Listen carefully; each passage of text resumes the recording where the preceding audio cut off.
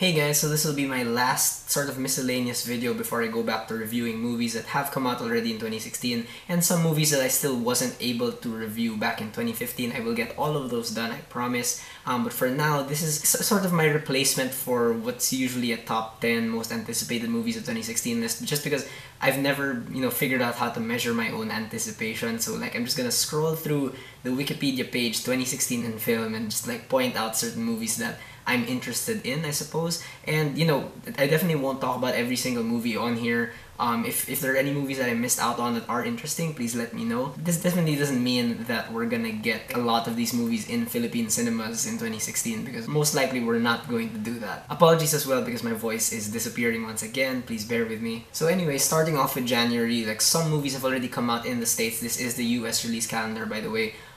First of all, the movie that I'm most interested in, like in this early part of the year, is 13 Hours: The Secret Soldiers of Benghazi, which is directed by Michael Bay. And this is funny because it's in January, which is usually the spot where bad movies are released, and Michael Bay isn't exactly known to produce great movies. The early buzz says that this is actually a decent movie, so I'm kind of interested to see if he can actually do a pretty good job. The Boy, the horror movie The Boy, is kind of an interesting movie as well for me, just because in that trailer I wasn't expecting the boy in the title to be like a doll, so that kind of freaked me out, so I'm kind of interested. 50 Shades of Black is definitely a movie that I know is going to come out here in Philippine cinemas because we love our spoofs, and I just think it's gonna be worse than 50 Shades of Grey and I hate 50 Shades of Grey.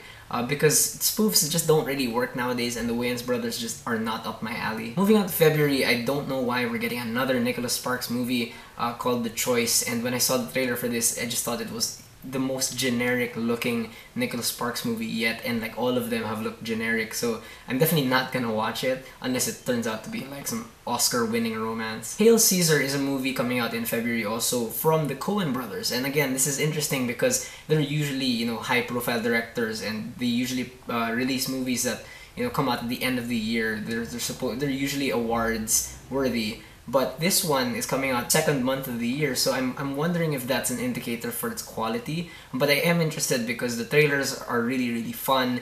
It seems like the Coen brothers in their element, this whole all-star cast, so I'm interested. Pride and Prejudice and Zombies. Yeah, let's see how that works out. We got Regression already earlier this year, earlier in 2015, and it apparently wasn't good, so if there's anyone out there who's not from the Philippines watching this, be warned that Regression is apparently not good. And probably the first movie that everyone's really looking forward to of the year is Deadpool, coming out in Feb 12 in the States. I'm not sure when it comes out here in the Philippines, but I am crossing my fingers so hard for Deadpool because I need it to be good. Like, we need more like R-rated, out-of-the-box superhero movies, and Ryan Reynolds really pushed for this role. I think he looks great and perfect in the role. I just really hope the movie that surrounds him is worthy of him. Zoolander #2 also comes out in Feb 12, and I've never seen the first Zoolander. Like, I've seen parts of it, and its stupidity is very charming to me, so I'm definitely gonna check out the first Zoolander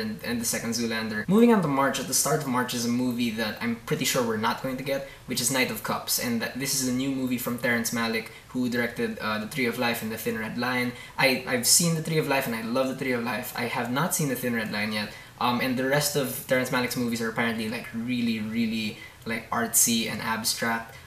So I'm not sure if I'm gonna ever see Knight of Cups, but I am interested. London Has Fallen, like, I didn't know they would ever make a sequel to that movie. And in March, another movie that a lot of people are looking forward to is Zootopia. This is a movie that I'm personally not super interested in, but it does look fun and funny and whatnot. So yeah, I guess I'll just wait to see what people have to say about it. And at the end of March is, of course, the big blockbuster, well, the first big blockbuster of 2016, and that is Batman v Superman: Dawn of Justice. I am very nervous about this movie because I do think that Warner Brothers and DC are rushing their cinematic universe. I didn't think Man of Steel was a strong enough foundation to build a universe upon, like how Iron Man was for the MCU. But I'm still definitely interested to see Ben Affleck as Batman. I want to see him fight Superman. I didn't think that second trailer should have showed us that much information, but here's to hoping. Now entering the second quarter of 2016, and this is well into the summer season, the first thing here that caught my eye is this movie called Demolition, which is directed by Jean-Marc Vallée, who directed Dallas Buyers Club and Wild, and he does really interesting character studies. And this one stars Jake Gyllenhaal, who's one of the best actors working today. So just those two names alone make me interested in what this movie might be. And next up on April 15th is Everybody Wants Some, which is directed by Richard Linklater. This is his follow-up movie to Dazed and Confused. And of course, I love Richard Linklater to death. He did Boyhood, School of Rock, the Before trilogy. This seems to be like more in his like comedy side, so like I am like really interested to check this out because School of Rock is one of my favorite comedies ever. And then we have The Jungle Book, directed by Jon Favreau, which is the next live action Disney retelling of like a classic animated Disney movie. And I'm really hoping for this one as well because Jon Favreau is a really good director,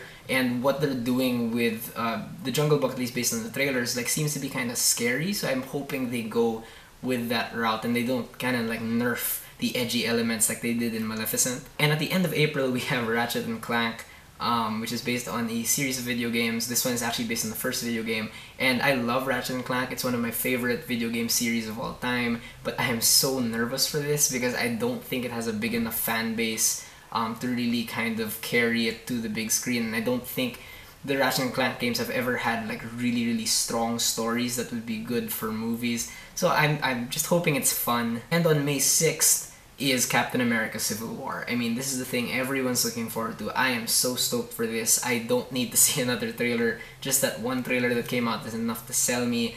I'm just really hoping this affects the MCU in a really strong, like, permanent way. Like, I kind of need someone to die in this movie just so it's not just another kind of Age of Ultron situation where, like, big things happen but in the end nothing really changes. And in the middle of May we have the return of Oliver Stone, who's directing Snowden, starring Joseph Gordon-Levitt. And again, Oliver Stone's just one of those guys that when he makes a movie you just kind of have to pay attention. And right after that comes out the Angry Birds movie.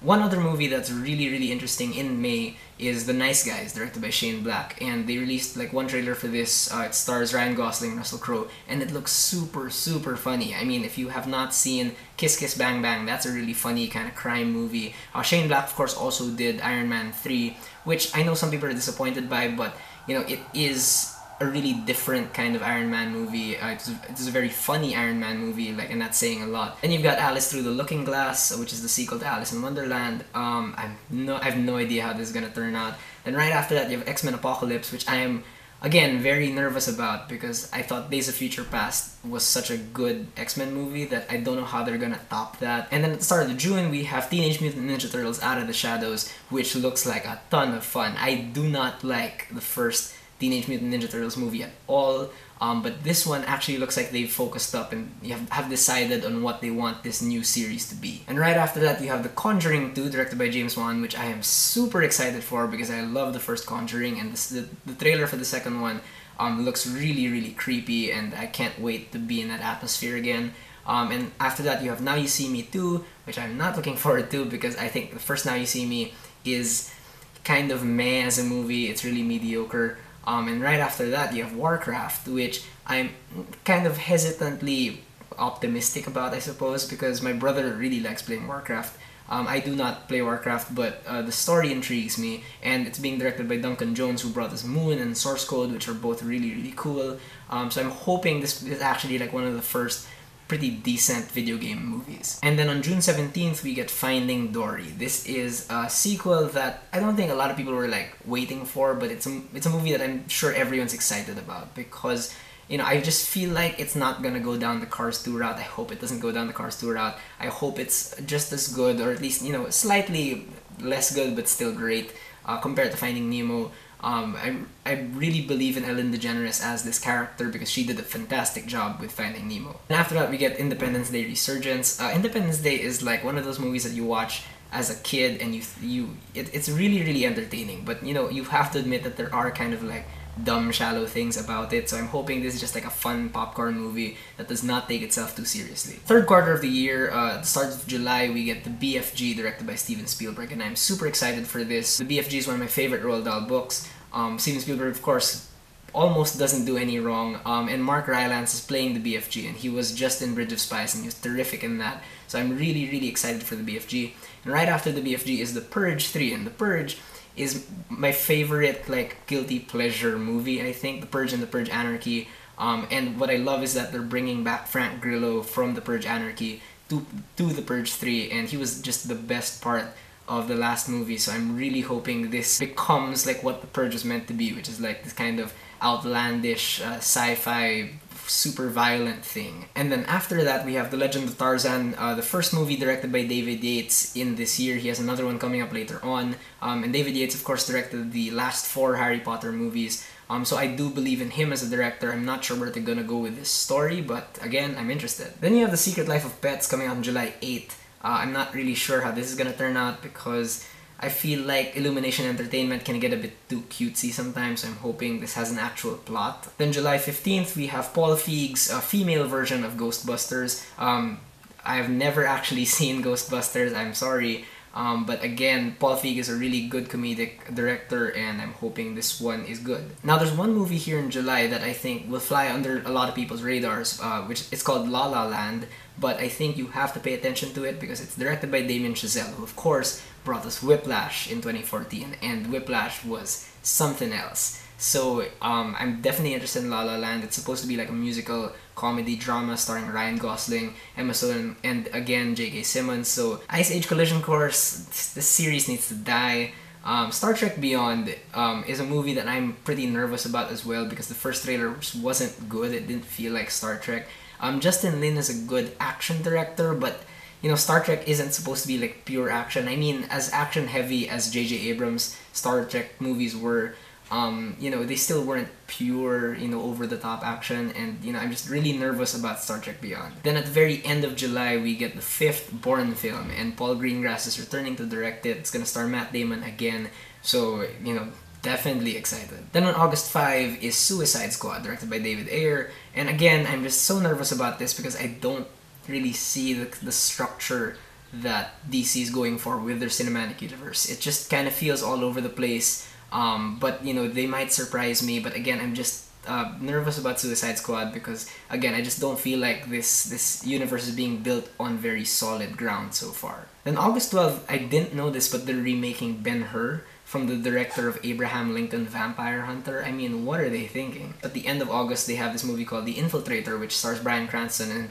it's just really interesting to me because I'm a huge fan of Breaking Bad, and Bryan Cranston in this movie is apparently playing a DEA agent, so it's gonna be interesting to see him like play the complete opposite of his character in Breaking Bad. In September, we get a new Clint Eastwood movie starring Tom Hanks called Sully.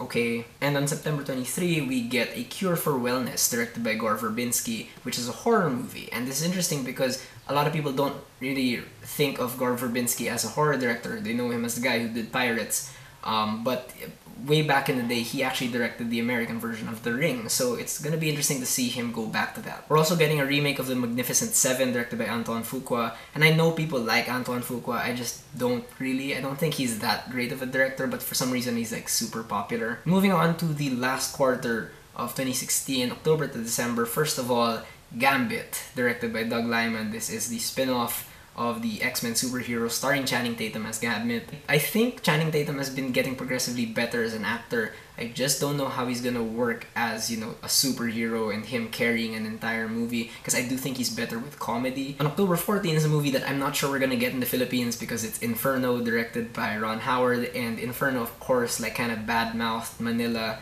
in the book. So I have no idea if like the CBCP or whatever is gonna allow this to run. We're also getting another Underworld movie. I mean, really? And another Ouija movie? Really?